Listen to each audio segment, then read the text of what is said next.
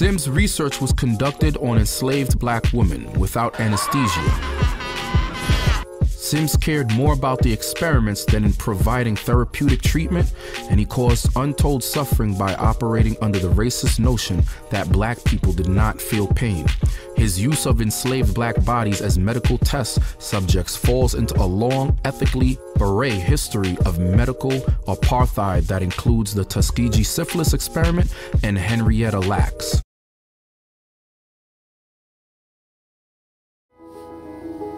We'll have to go back some 25 years when I first heard about Anarcha, Lucy, and Betsy. There's this popular painting, call it the Robert Tom painting, but it's a depiction of these three women. They're surrounded by white men, and they look like they're enslaved.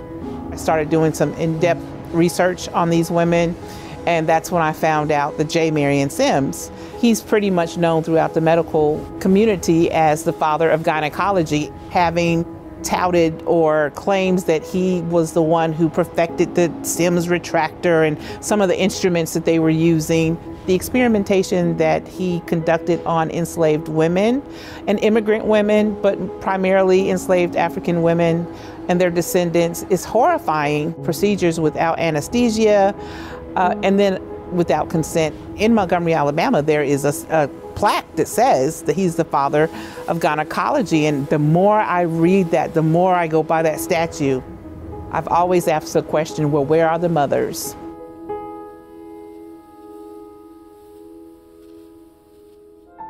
Right now there's a reckoning with the monuments and Civil War and American Revolutionary War heroes, if you will, but no one is talking about these women that were victimized and used as experiments. It's time that we need to have this conversation.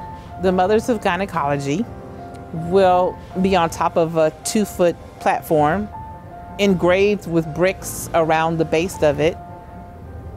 Anarcha looks like a warrior. She's tall, she's about 15 feet tall. Betsy, she's pregnant, and she stands about 9 feet tall. And then there's Lucy, that's about 6 feet. And there's an expression on each one of their faces. There's one of pain, one of honor, and one of strength. They're made with discarded items, brass, bronze, all different types of metals, found objects, turned into a beautiful piece of art. I give tours in Montgomery, Alabama. Brian and Kristen came for the opening of this amazing museum. Became really fast friends, immediately connected over the fact that I also had a tour here in San Francisco's Japantown. And then Michelle came out to visit us a couple of times. And I think on the last time that she was here, we were walking around our neighborhood in Hayes Valley. I turned the corner and I saw this amazing statue done by Dana Albany. I was in awe. The next week, we were at a dinner. I was sitting across from this woman, and this woman said, "You live in San Francisco, where do you live?"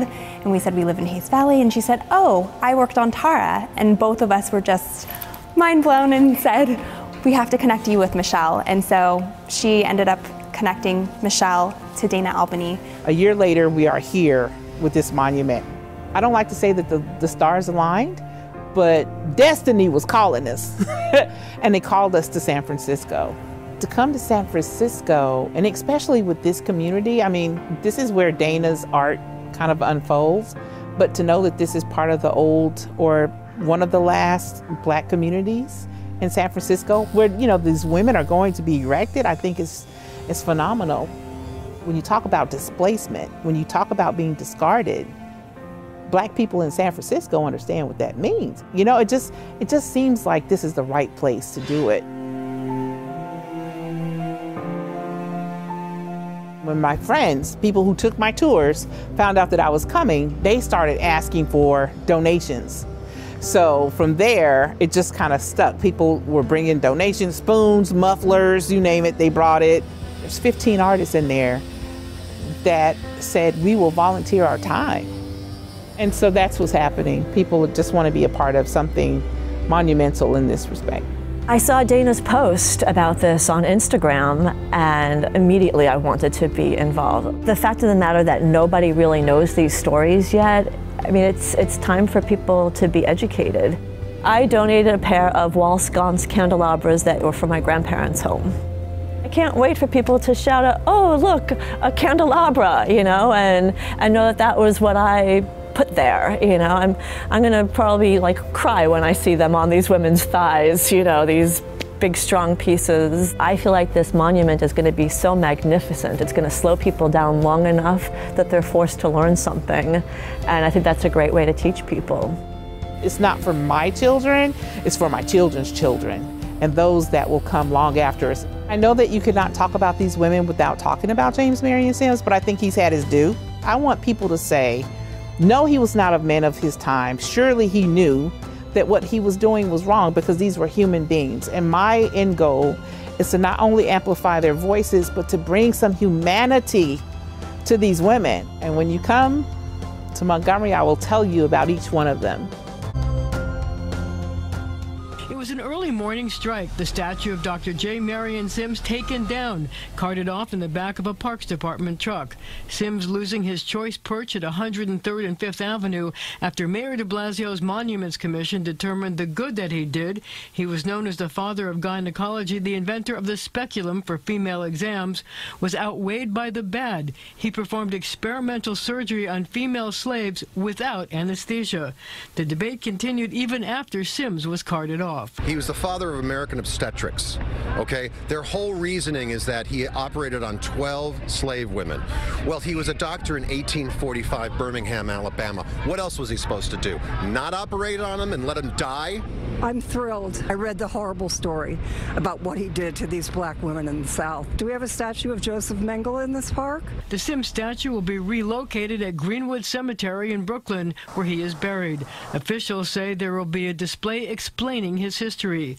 Placing the sculpture near his gravesite is not meant to glorify him, said Greenwood President Richard J. Moylan. He said the facility plans to document Sims's story, including his shameful experimentation on enslaved women in the South between 1845 and 1849. Mayor de Blasio told me he wants to see both sides of the story. It's very complex. It's not pretty. It's in some ways very painful. But it's not just one or the other side. How do you think his descendants will feel reading these signs if they go to visit the grave of their ancestor? You know, I don't know, but I can just tell you, Greenwood Cemetery is, you know, obviously a working cemetery, but it's also a major historical site. So I don't think it's sort of the same as if you're talking about a private, secluded cemetery. I think this is a fair way to address a very thorny situation. Contributions to medicine, quite possibly a woman of color. Dana.